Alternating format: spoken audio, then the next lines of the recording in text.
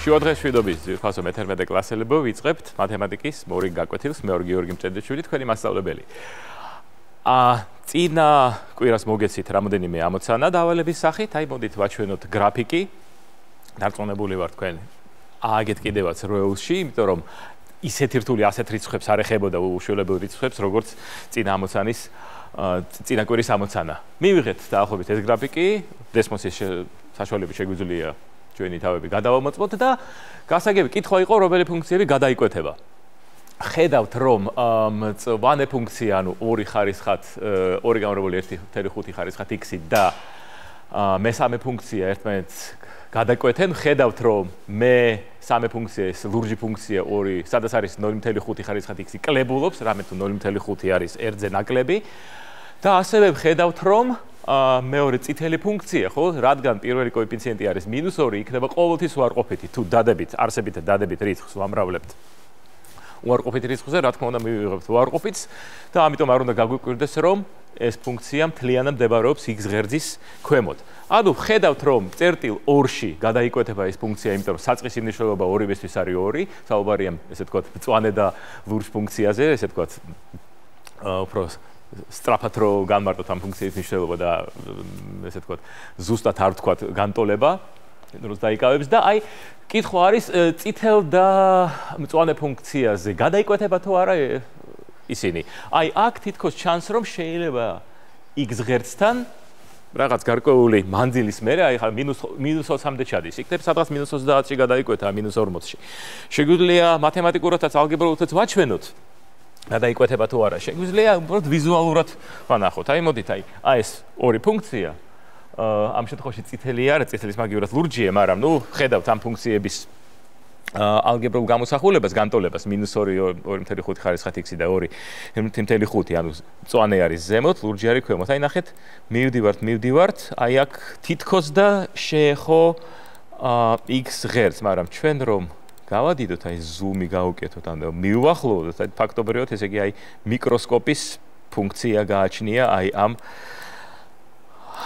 ამ დესმოს, ამ პროგრამას. ხედავთ, აი ნახეთ უკვე ეს არის x ღერძი, მისულია თითქმის x ღერძთან, მაგრამ კიდე რომ დავუახლოვოთ, ესე იგი ხვდებით რომ x ღერძს არც ერთი ფუნქცია არ ეხება. ნახეთ, ყოველთვის არის რაღაცა მანძილი. რაც გასაკვირი არ უნდა იყოს, აი ნახეთ, ძალიან ახლოს არის 0-თან, უკვე უშუალებლად ახლოს არის. ნახეთ, უკვე საუბარი არის 1/100000-მდე, ამაზე უფრო ნაკლები, მაგრამ 0 არასოდეს არ ხდება. იმიტომ რომ ნახეთ, აი რო ავიღოთ ფუნქცია აი 2 1.5, ამოვიდით ავიღოთ მნიშვნელობა -100-ისთვის. 2 გავურავთ 1.5 ხარისხად -100. -100 ნიშნავს, რომ ჩვენ რეალურად 1.5-ს მე-100 ხარისხში აყვავს, მაგრამ ეს არის მნიშვნელში. 1.5 ხარისხად 100, რა თქმა უნდა იქნება ძალიან დიდი რიცხვი, მაგრამ მნიშვნელში მაინც არის, უბრალოდ მრიცხველში მაინც არის 2. ამიტომ როგორი რიცხვიც არ უნდა იყოს მნიშვნელში, უზარმაზარი რიცხვიც კი, რადგან მრიცხველი განსხვავდება 0-ისგან, არც ერთი ფუნქცია და არც მეორე და არც ეს ლურჯი ფუნქცია, თითქოს არც ერთი ფუნქცია ზუსტად 0-მდე არასოდეს არ მივა. რა კიდე ახლოს იქნება? შეიძლება აი წარმოუდგენელი რიცხვიც ავიღოთ 0 სიტყვაზე 1 მე-მილიონედი, 1 მე-მილიარდედი, ამაზე უფრო ქვემოთ ჩავა, მაგრამ ზუსტად 0-მდე არასოდეს არ მიაღწევს. ეს რაც შეეხება ხა პირველ ამოცანას, მეორე ამოცანას ლილიებზე, იმედი მაქვს ყველამ გაეცით სწორი პასუხი, რა თქმა უნდა პასუხი არ იყო 15. ჩვენ შეგვიძლია ესე ვთქვათ აზრობრივადაც ეგეთი სიტყვა არსებობს გერმანული გედანკენ ექსპერიმენტი, უფრო ფიზიკაში გამოიყენება და სხვა მეცნიერებებში, ანუ დაფიქრების ექსპერიმენტი, ხო? ხშირად ჩვენ არ შეგვიძლია ემპირიულად აი ცდა გავაკეთოთ, იმიტომ რომ უბრალოდ საშუალება არ გვაქვს, არც ზანადგარები, არც ქიმიკატები და ასე შემდეგ. ამ კონკრეტულ შემთხვევაში, ხო, ახლა რა თქმა უნდა, ახლა არც დრო გვაქვს, რომ 30 დღე ველოდოთ, როგორ გამდავდება ლილიები და მე დავთვალოთ, როდის იქნება ნახევარი. ჩვენ ვიცით, რომ რადგან 30 დღეში დაიფარა მთლიანი ტბორი, ნუ წარმოვიდგინოთ, რომ ეს არის ტბორი. შესაბამისად, რადგან ორმაგდება, ერთი დღით ადრე, ესე იგი 30 დღის შემდეგ დაიფარა მთლიანი ტბორი. რადგან ყოველ დღე ორმაგდება, ნიშნავს, რომ წინა დღეს წინა დღესაც გავორმაგდა 30-ე დღეშიც რაოდენობა გავორმაგდა, ეს ნიშნავს, რომ წინა დღეს იყო ნახევარი, ანუ სწორი პასუხი არის 29. ერთი დღით ადრე ჩვენ გქონდა მხოლოდ ნახევარი ტბორი სავსე და ორი დღით ადრე ამის ნახევარი. ეს ნიშნავს სადღაც მეოთხედი 25% და კიდე ერთი დღით ადრე ამ მეოთხედის ნახევარი და კიდე შეგვიძლია ავიღოთ აი სადღაც ადგილი გვაქვს. ეს ნიშნავს, რომ 26 დღის შემდეგ, აი 30 დღეში დაიფარა მთელი ტბა ან ტბორი. 30 დღეში, მაგრამ 26 დღის შემდეგ მხოლოდ 1/16 იყო დაფარული, რაც დაახლოებით არის 6.25%. ნუ 16 არის საკმაოდ პატარა რაოდენობა. ამიტომ აი ესეთი ექსპონენციური ზრდა არის, ვერ ვიტყვი რომ მატყუარა, ყოველ შემთხვევაში ძალიან ადვილი არის შეცდომის დაშვება და ჩვენს ინტუიციას ხშირად არ ეხმიანება. ამასთან დაკავშირებით, აი შეგვიძლია სხვათაშორის აი ეს ვაჩვენოთ ასევე კაცრად ალგებრულად. ხშირად არის მოთხოვნა ესეთი რაღაც ამოცანებში გამოცდებზეც, რომ შეიძლება ინტუიციურად მიხვდით, რომ წინა დღეს იქნებოდა ნახევარი, მაგრამ მოდით. ესე იგი ჯერ არის 30 დღის შემდეგ, აი ავიღოთ L0-ით რო აღვნიშნოთ საწყისი ფართობი, აი დავუშვათ პირველ დღეს რაღაცა ეხლა პატარა ფართობს იკავებდა, შეიძლება 1-2 ყვავილი იყო მთელ ლილიის.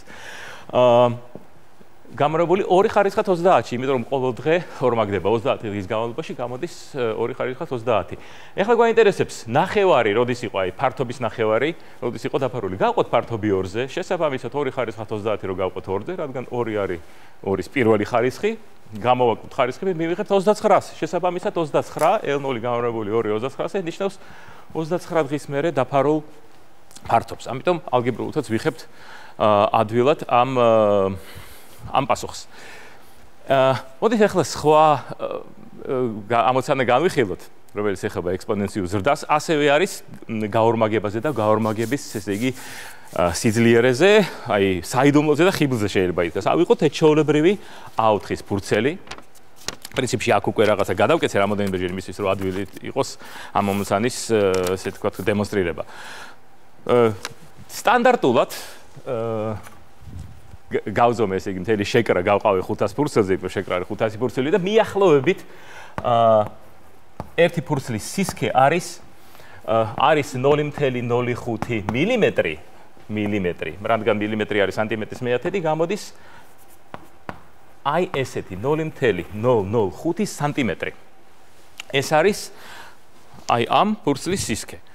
ცხადია, როდესაც ამ ფურცელს გადავკეცათ ორად, ჩვენ მივიღებთ სისქეც გაორმაგდება. ჩვენ რო კიდე გადავკეცავთ ორად, ესე იგი ჩვენ უკვე გვექნება აქ 4 ფურცელი გაუთხრმაგდება. შესაბამისად ჩვენ გვექნება უკვე 0.005 კი არა, 0.02.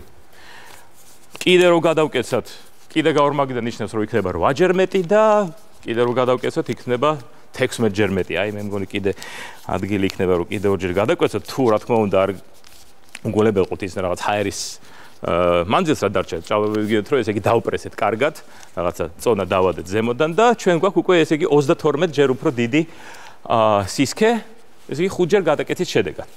ეხლა წარმოვიდგინოთ, ჩვენ რო ეს გავაკეთოთ, ესე იგი დრო გვაქვს და უბრალოდ გვაინტერესებს, 5 ჯერ კი არა, რაღაც 20 ჯერ და მე 50 ჯერ. ერთი რამდენად მოვახერხებთ და რა სიმაღლე გამოგვივა. შესაბამისად, რადგან ჩვენ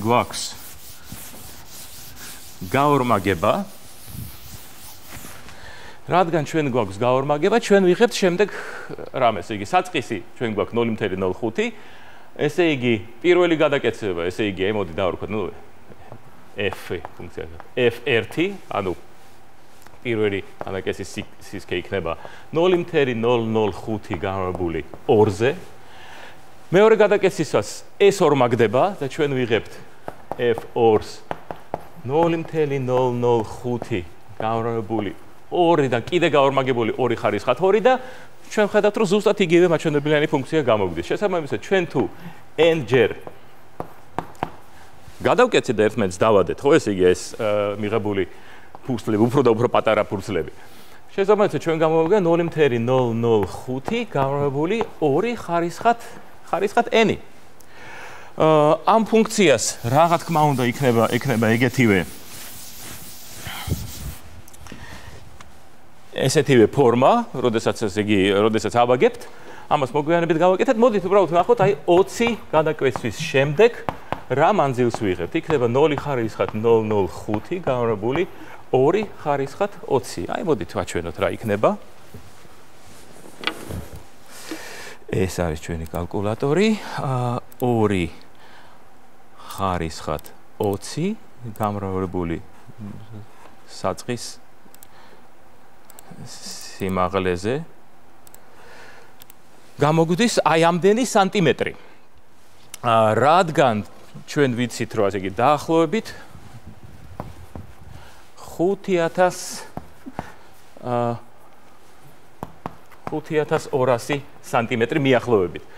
5200 სანტიმეტრი არის მეტრებში რო გადავიყვანოთ, ესე იგი გამოდის 52 მეტრი. ნუ, ხედავთ რომ 20 გადაკეთის შემდეგ ჩვენ უკვე გვაქვს საკმაოდ სერიოზული სიმაღლე, არის დაახლოებით 15-16 სართულიანი შენობის სიმაღლე. ჩაოლებრივი აი ამ A4-ის ძალიან პატარა ფურცლით, ძალიან პატარა სისქის ფურცლის გადაკეთის შედეგად. ეხლა მოდით გავაკეთოთ 50 ჯერ. რას მივიღებთ? 50 ჯერ, რომ კიდე გავემეოროთ ეს წარმოსახვითი რა თქმა უნდა ექსპერიმენტი, იმიტომ რომ თქვენ თუ შეეძლებათ ამის გაკეთებას, ნახავთ რომ აი 10-11 გადაკვეთის შემდეგ უკვე გაგიჭირდებათ, რომ პრინციპში გაჭრათ ეს ფურცლები და ერთმანეთს დაადოთ. იმის გამო რომ ფართობით უფრო პატარა იქნება. 2 ხარისხად 50. და მერე გავიხსენოთ ფიზიკიდან სიგრძის ერთეულების ერთმანეთში გადაყვანა. ესე იგი, მოდით ეს გავანოლოთ 2 ხარისხად 50 გამრავლებული 0.005.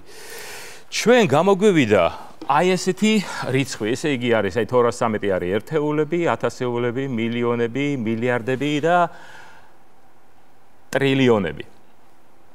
აი ეს შესაბამისად 5 ტრილიონი 629 მილიარდი, 499 მილიონი და ასე შემდეგ სანტიმეტრი. საუბარია სანტიმეტრზე. ჩვენ ვიცით რომ 1 მეტრში არის 100 სანტიმეტრი და 1 კილომეტრში არის 1000 მეტრი, ხო, ესე იგი შესაბამისად 1000 100-ზე იქნება 100000. რადგან 1 კილომეტრში არის 100000 სანტიმეტრი, მოდით აი ეს გავყოთ 100000-ზე, რომ მივიღოთ რამდენი კილომეტრი იქნება აი ეს ისევ სვეტი ფურცლების, რომელიც არის ისევ აი აქედან მოპოვებული გადაკეცვით. გავყოთ 100000-ზე, აი ეს არის 100000 და მივიღებთ აი ამ ხელა რის. გამოდის 56 მილიონი 294,000 კილომეტრი. იმის გათვალისწინებით სინამდვილეში სისქე არის ოდნავ მეტი, ესე იგი ჩვენ გამოგვდის დაახლოებით 56 მილიონი კილომეტრი. შესაბამისად, აი ამ თხელი ფურცლიდან 50 გადაკეცვის შედეგად ჩვენ ვიღებთ აი ასეთ უშველებელ რიცხვს. კიდე ერთხელ რომ გადავკეცოთ 51 ჯერ, ჩვენ უკვე გამოგვია 112 მილიონი კილომეტრი და კიდე ერთხელ რომ გავაკეცოთ, გამოგვია 224, რაც არის დინამიტიდან მზეზე, მანძილზე გაცილებით მეტი, 1.5-ჯერ მეტი. შესაბამისად, აი 52 გადაკეცვით შენ შეიძლება ესე იგი მზემდე ავიდეთ და კიდე პრინციპში დაბრუნდეთ, ნახევარი გზაც გავიაროთ. ეს არის ესე ვთქვათ, ექსპონენციური ზრდის ხიბლიც და შეიძლება იყოს საშიშროებაც კიდევაც. იმიტომ რომ, როდესაც აი ჩვენ საუბრობდით, ხო, ნოტიო და თბილ ჰავაზე, საუბრობდით ძალიან ხელსაყრელ პირობებზე, თუ კი რაღაც ცხოველები, თუ კი რაღაც ორგანიზმები მრავლდებიან ხელსაყრელ პირობებში, ისინი მრავლდებიან ზუსტად ექსპონენციური ზრდით. იმიტომ რომ, მაგალითად, თუ რაოდენობა გინდა კურდღელი იყოს, გინდა რომელიმე ბაქტერია იყოს, გაორმაგდეს, მათი რაოდენობა იყოს 2-ჯერ მეტი, შესაბამისად ისინი, რადგან ისეთივე ინტენსივობით მრავლდებიან, ზუსტად იგივე დრო დაჭირდება მათ გაორმაგებაზე. შესაბამისად უკვე იქნება გაოთხმაგებული. და გაოთხმაგებული, შესაბამისად იგივე დროის მონაკვეთში გაარვადმაგდება. აი შეგვიძლია შემდეგი სლაიდზე ჯერ ერთი ვაჩვენოთ აი ამ ექსპონენციური ზრდის მნიშვნელობა და აი რატომ არის ასეთი ზრდა. ფაქტობრივად გაორმაგება ნიშნავს, რომ ნებისმიერ მნიშვნელობას ემატება საკუთარი თავი. და საკუთარი თავი რომ დაემატოს რამდენიმე ჯერ, ნახეთ, აი ფაღად პატარა თხელი ფურცლიდან ვიღებთ უკვე საკმაოდ დიდ შეკვრას. მოდით ამასთან დაკავშირებით დავალება განვიხილოთ და შემდეგ გაკვეთილზე გავაგრძელოთ საუბარი არა მხოლოდ ზრდაზე, ასევე კლებაზე. და იმ პირობებზე რა ზღუდავს, ესე ვთქვათ, ეგეთ ულიმიტო ზრდას. დიდი მადლობა ყურადღებისთვის, მომავალ შეხვედრამდე.